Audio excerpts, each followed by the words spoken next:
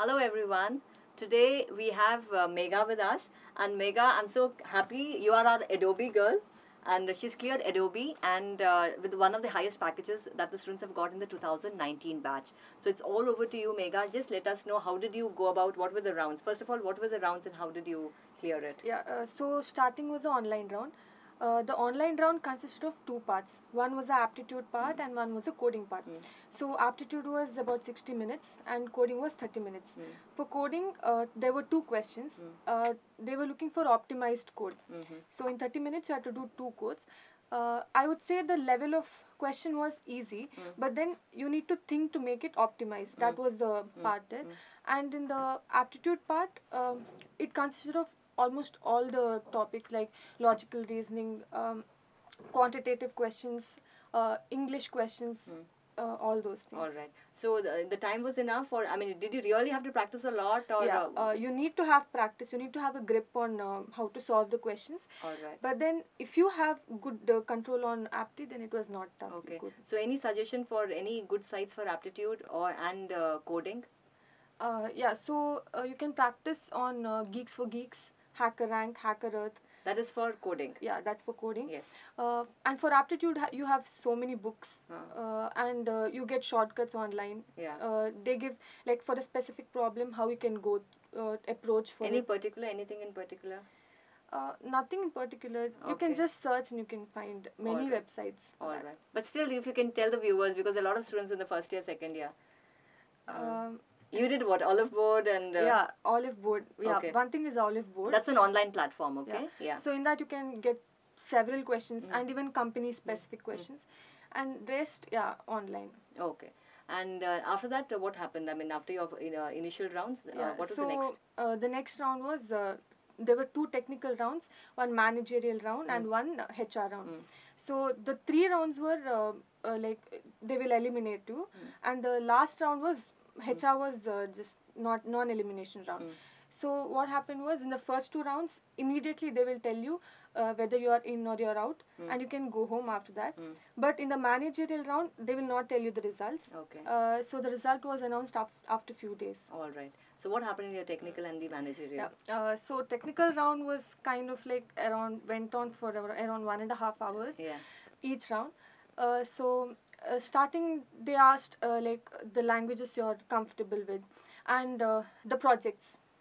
They wanted me to explain in depth about the projects, and then after they asked me the language, they asked several coding questions, starting from the simple ones like palindrome numbers, and then it went on to like linked lists, stacks, queues. What was the language that you had mentioned? C. C. So is it okay? I mean, a lot of people have this, I need to do those high-end languages, and you just had C. That's about it? No, I had three languages mentioned in my resume, but I didn't have any Java, Python mentioned. Okay, which are the languages that you had mentioned? C, C++, and SQL. Okay. So they just want you to know whatever you have written in the resume. You need to know them in depth.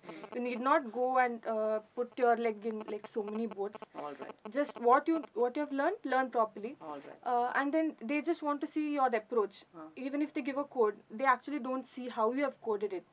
Like they don't care about the language that you're coding in. Okay. They just want to see your logic, how you go to approach the code. That's it. All right. So can you say a few questions? I mean, what were asked? Yeah, I remember only a few. All right. Because there was several questions.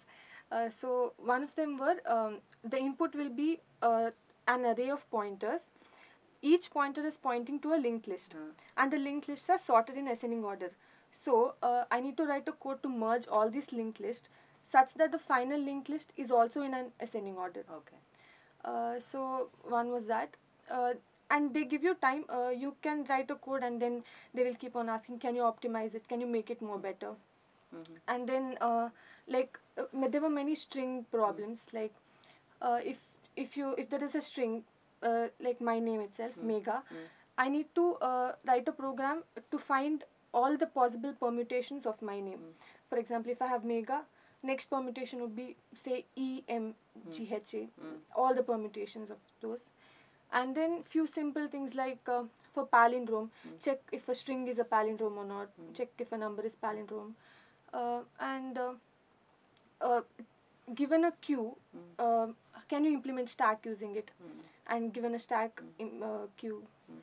And few DBMS questions also, because I had mentioned SQL in my. All right. So do you remember anything? I don't remember that particular question. Yeah. But fairly okay, simple, from the basics, fundamentals, or? Yeah, actually, the coding questions are a little tricky, but then the questions that they ask, that is theoretical questions, they are not, that much in depth. Actually, the questions are simple, but they don't want you to answer like a textbook answer. They don't expect you to answer those. They want to know the implementation of it and the real time answers for that. All right. And it was a panel, or was it one-to-one interview? One-to-one. All right. Yeah, and also the interview consisted of puzzles, aptitude questions. It was again, like, aptitude was there. Yeah, yeah. They asked like questions like, if I have 4 members and you want to, permutation combination questions and stuff.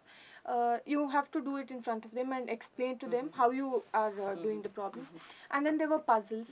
There is a building, you don't have any measuring tape. How do you measure the height of the building? Such questions. How do you measure? I just gave an answer that we throw an object from the top of the building. We measure the speed of the like when it falls down. And also the time is recorded from the time it is at the top and at the bottom. Then we have a formula for that. By using that, we can find out the distance. Okay. So I hope viewers, more or less, you get an idea as to what sort of questions are asked and how you can go about it. And then it was for 1.5 hours. Yeah, that's pretty long. Yeah. And then after that, you went into the managerial round. Yeah. So what was there? Even managerial round was kind of technical.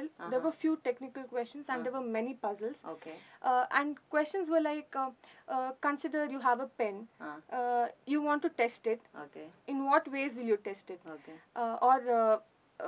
There is like manholes, drainages. Why are they always circular? All right. Like they just want to see what kind of answers you give. All right. Even he mentioned that there is no particular right or wrong answer. It is just that we want to know how you go through it. All right. So was it something which you were not prepared for, or you found it? No, it was all like spontaneous actually. All right. Okay. Like whatever you feel, whatever you think is the right answer, you just go with that. And finally, I would like to ask you one question. You said that, you actually wrote for TVS Motors and you didn't get selected. But here you could. So what actually was the differentiator? And why didn't you get there, Because you could have actually got there. It was much more easier. Yeah, so actually the thing was that it was the first company. And then I didn't know how to prepare for it. So later on I came to know that for a company you need to understand you need to go through their website and understand what kind of technologies and what are they actually looking for in a fresher. All right. So based on that, if you answer in that way, then there is a high chance of getting selected. Because I was earlier talking to Megha and she was telling that the project that she mentioned for TVS Motors was something which they were not doing, and actually it was mentioned in the website. So I think this really helps that you check the website, because these small things really add on. So thank you, Megha, very much, and we wish you all the very best, and I hope you really do well over there in Adobe. So thanks so much. Thank you.